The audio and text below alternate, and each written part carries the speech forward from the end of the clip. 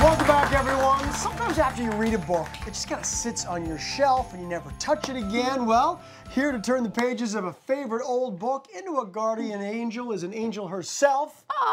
Paige, you really are. Like the turn the page sweet thing, as an too. angel. It all works. It all works. It all comes together. It does. It does. So many options. I love old books, and even going into like the old bookstores, like how they smell and all of that. But to create them, maybe a book that meant something to you that you're not using anymore, that maybe doesn't look good on the shelf anymore, you can transform that into a book or into an angel, and then it stays on your mantle forever. I mean, I love the ways these look. They're so sweet. We're right in Christmas corner, so it all makes sense as well, for sure. Yes. Christmas angels as well. Let's get started. What's the first thing we got to do? First thing we have to do, well, I'd say the first thing you have to do is set aside some time. That's right. I watched 3 Hallmark movies to do this. Is that right? It takes some time, but look at the payoff. I think it's totally worth it. Was I in any of the Hallmark movies that you watched? No, I'm sorry. Oh, man, I'm sorry. That's not the point. I should DVR yours. No. Yeah, not the point. Okay, so you want to prep your book. If you've got a soft cover book like this, you really want to make the spine as flexible as possible. So what you're going to do is just keep bending it back in different places. Very good. And just keep going over and over now, and over again. Will this also work with a hardcover book? I see you got one here too. Yes. So the difference with the hardcover is you still have to make this pliable, so you still go back and forth, but what you want to do is take this part off. So take the hardcover off. So what I did was just took a little X-Acto knife, kind of just went along the spine there, and then you just kind of rip it off. There we go. Oh, that wasn't that hard, was it? No, but the spine still stays, which is important. Yes, you need that to stay to keep the pages together. Exactly, because we don't use any glue until it comes to the fun stuff. Gotcha. So now that we've either worked the back of our paperback or we've got the hardcover off of our hardcover book, then we get the folding technique. The folding technique. Is important. Yes, it's kind of confusing. Like for the first minute, and then once you got it down. And this is where the time consuming comes in, right? Yes. This is actually what takes a lot of time. But it's really, really cathartic. You're watching a movie, you're folding pages, and sometimes reading. Like all of a sudden I'll be like, oh, look what that says. Oh, yeah, let me read that chapter again. The first one goes down, you want to hit the spine like that. Yep. Goes down like that. Okay. You want to do that again. Fold it down along the spine. Got it. And it goes all the way down, and then you can kind of see almost like a little handkerchief. Do you see how this part right there, a little higher, the cameras, there we go. So right there, that's gonna be tucked in. In order to make sure that it stays in, I'm gonna fold it this way first. Take your nail, if you don't have a nail, take like a pen, make sure that crease is good, and then we're gonna tuck it in.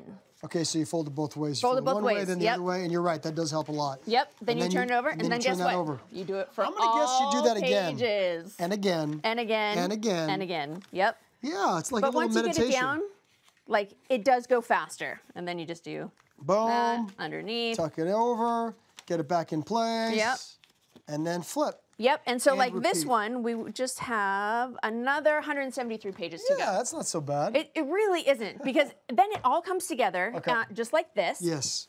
And I didn't use any glue for this. So once you start putting this together, it stays like this. Because it's so packed in. And you can see here in the back that I maybe could have pulled out a few more pages because it does get kind of squishy there in the back. A little dense. Okay, all right, but I think it looks great. I think it looks great. And now, you have something else to say before we move on to the wings? No, this is ready to go. Ready to go. Okay, so let's move on to the wings because you're also using, obviously, the paper from the books to create these wings as well, so they all kind of tie together. So this is what I did. I grabbed a few. I'd say probably like 15 to 20 pages. You want to rip them out of the book. Set this aside. Nice. And then you can get one off the internet, or you can draw one yourself. Like a template off the internet? Yep. But if you're Paige... Yep, you can just make little wings. And then you can, when I was cutting it, I just did the with my hand, just kind of cut it. And it actually turns out like this. You add a whole bunch because you're going to keep this whole stack together, 15 to 20. I got you. So you do 15 to 20 at the same time. At the same time. That doesn't take as long as No, not as long. But do you see how these kind of have a curl to them? I do, yeah. Okay. You curl this the same way you would curl when you're making a present. Those little tiny ribbons. Right, with the edge of the scissors. Edge of the scissors. So what we're going to do, and this is paper. I learned the hard way that if you pull too hard, they will rip. Yep. So you just want to take it through like this, very softly, and look at that. You get the curl. And when you're cutting the wings out, you want to make sure that the writing is horizontal.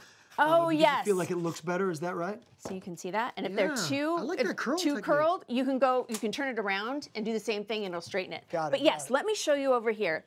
I did this one, and do you see how the writing then is going up and down? Yeah. I don't think that looks as good. It's fine, but I added a front and back page so that if you're looking at it, the words are going the right way. Beautiful. And then for the larger one, this paper did not translate into making wings. So what I did, these are music notes. Can you see that? Wow. So those are music notes. So I took Fancy. another book of music notes and then just cut wings out of that. So we had a bigger surface to work What a with. great idea. I like the music note wings. Yes. Those are cute. Okay, now we're going to make the head and the hands. Okay, So what do we do for those? Because they look so cute up there. So you can see this one, these two have the same heads. These are these little beads. Yeah. This one I had to go a little bit bigger. I did a wood dowel because he kind of looked like a pinhead with that little thing. So all you do is you take some, I use 20 gauge wire. Perfect. I'm just gonna go ahead and put a little glue in the top. And then the wire will push it in. The wire will push it in, and that holds itself. The wings, we're gonna, whoops, that was a new one. The wings, we're gonna hot glue as well. So you hot glue them right in there like that? Yep, I'm just gonna add a bit of hot glue to that. If you could hold those in place. What would we do without hot glue is what I want. Oh my God, it's my favorite. I swear you can make anything. You can fix anything. When your car, isn't acting right. Yeah, look at that, and they stay Go ahead and use some hot glue.